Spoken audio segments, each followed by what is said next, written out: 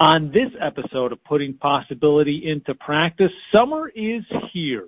The kids will be out of school, and with that comes vacations, camps, and more chances for injury. We'll talk to a pediatrician to let you know what parents should be keeping in mind this summer season to keep their kids safe, and what happens if your child is injured while away from home.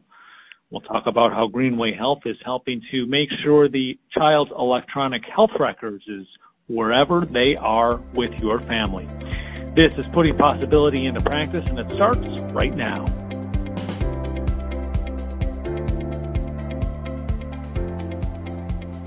I'm Joe Augustinelli, Social Media Manager at Greenway Health, and welcome to this episode of our podcast, Putting Possibility into Practice. It is indeed the summer season, and I am happy on this episode to be joined by Mike Jordan, a pediatrician at Eastlake Pediatrics. And Dr. Jordan, I would imagine with summertime here, your office may get a little busier. Yeah, that's right. Summertime is time for, family vacations and fun, but it's also school physical time, and that heats up really quick and keeps us busy for sure. And for those listeners who may not recall, you have been on the podcast before, but why don't you, just a brief background on Eastlake Pediatrics and where you guys are located? Yeah, Eastlake Pediatrics is a practice I started in 2004, and we are in North Pinellas County and South Pasco in Palm Harbor, Trinity areas. We have 3 locations with 8 providers, and been seeing patients, like I said, since 2004, and summertime is when we start heating up for school physicals. We just recently expanded one of our locations, and that's open now and ready for business for our new providers that we've hired, and that will be starting in August. Awesome. Well, congratulations on the new location, and you hit on the point there. It is indeed the summertime, and we don't want to rush summer vacation for those kids who may be out of school already. Obviously over the summer for families, a lot to do, a lot more free time with children. They're outside on the playground. They're at summer camps. They're possibly away from home and out of town on family vacations and summer camps, and obviously with sports seasons in full swings in some areas of our country. What types of injuries do you commonly see throughout the summer that you may not see as often, during the rest of the year? Well, I think there's a definite uptick in things like sunburns from over sun exposure and not utilizing the sunscreen effectively. Typically we want our kids to be in like SPF 30 or higher, and they need to apply that quite frequently. It's always better to be quite liberal with the usage of the sunscreen when you're out in the sun, especially here in Florida. So, you should put it on every couple of hours or after you get out of the water if you've been swimming, if you've been sweating a lot out in the heat, because you can get some pretty significant burns if you're not careful and not paying attention.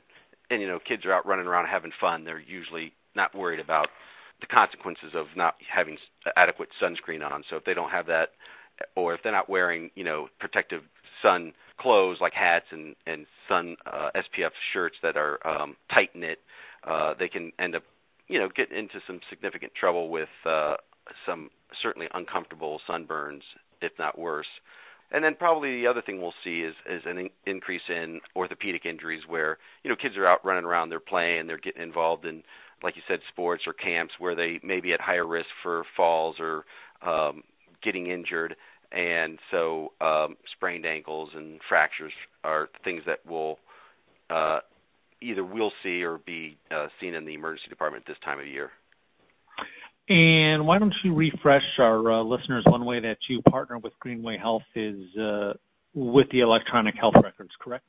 That's right. Yeah, we have EHR and Practice Management. We also have Practice Analytics and several other platforms. On the EHR platform, so if I am on a family vacation and I'm the parent of a child who gets injured and it is more of the orthopedic nature, how can I ensure, if I'm a patient of yours, that I still will have my child's medical information right at my fingertips, given the solutions that you have through Greenway?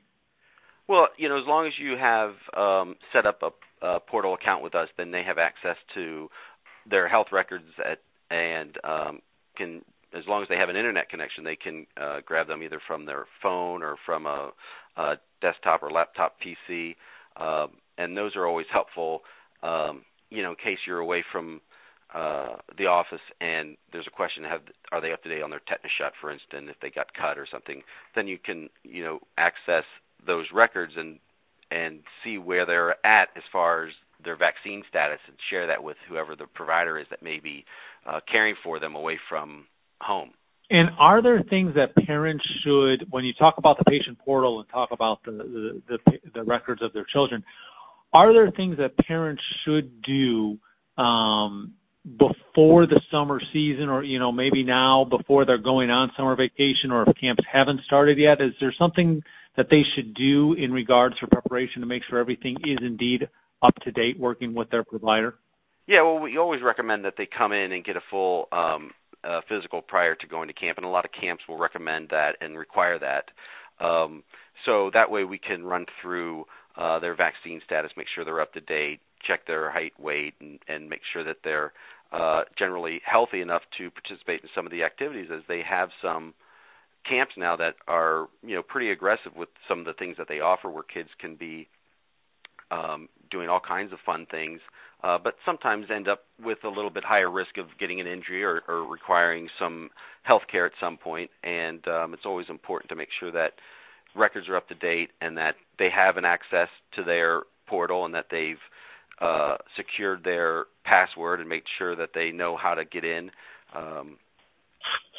Because sometimes, during the year you're not thinking about it, as human nature is, okay, I'll look at that another time, and then you forget your password or how to log in and stuff like that. So it's always good to at least make sure you run through that before your kids are dropped off at camp. And advice for other pediatrician and practices who may be considering utilizing a patient portal through Greenway and patient messaging. How has your experience been with those, in cases where increasing the patient engagement and how parents care for their children? What would you let them know if they're considering incorporating that technology into their practice? Well, I think it's helpful that they're able to access that information, so that certainly can eliminate the unnecessary phone calls or logistics of getting information that may be already available to them if the patients just utilize or if they had the technology to provide it for them. The other thing is that it allows us to send refills, of medication. So if we have their information there and they can contact us and request like a medication refill, or they forgot their medicine, they can do that on the portal, and that doesn't really bog down our front office with phone calls that could be easily handled within the electronics of the system. And you bring up an interesting point there in regards to the portal too, and I didn't even think of it that way. Are there times where you would get a call or somebody through the portal would request some type of a refill or replacement in medication because they went away to camp and forgot something that they needed?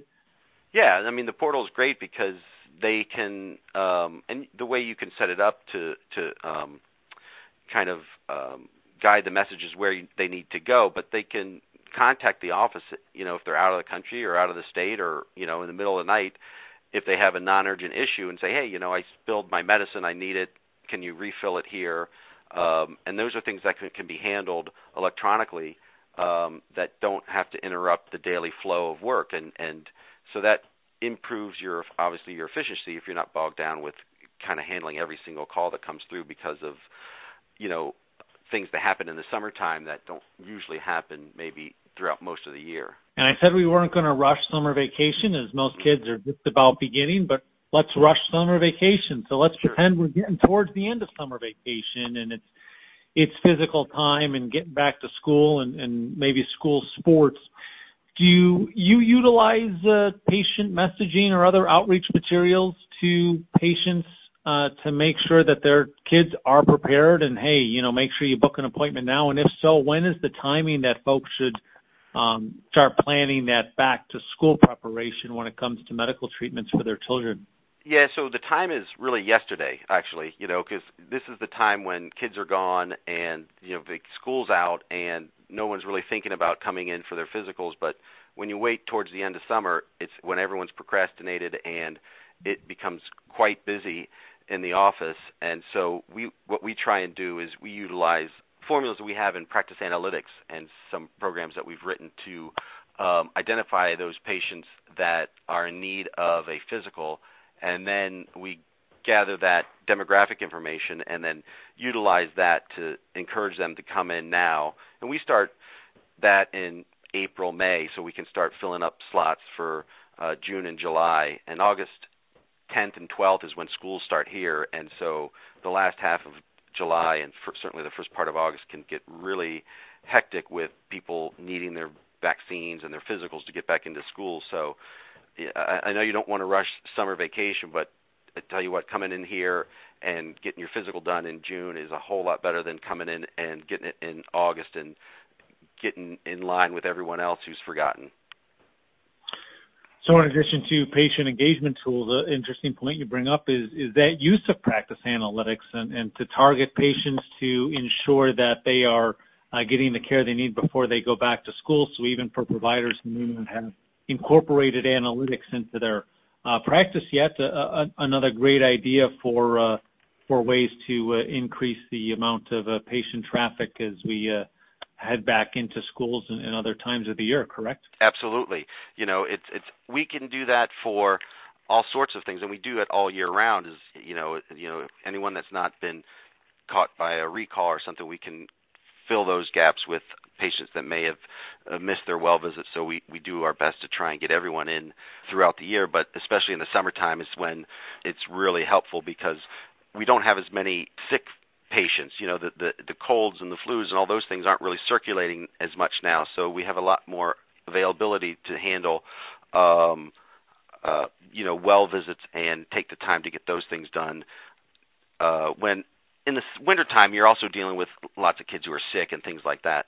Sounds great. Well, I want to thank you for taking the time to join me today on this episode of Putting Possibility into Practice. As always, we enjoy having you on the show. Congrats on the new location, and we'll see if we can get together after that location's open to showcase the continued growth of Eastlake Pediatrics. That's great. I always appreciate you thinking of me, and I enjoy coming on.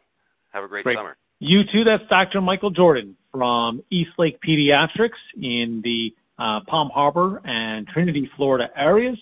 And for more information on the products and services that we discussed on this episode of Putting Possibility into Practice, I invite you to log on to our website at www.greenwayhealth.com.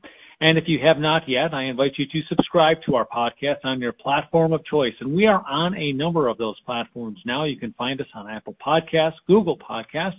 You can also find us on Stitcher, TuneIn Radio, iHeartRadio, FM.Player, SoundCloud, Libsyn, Spotify, and look for more platforms coming soon.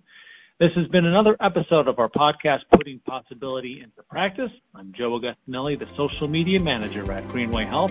Thanks for listening.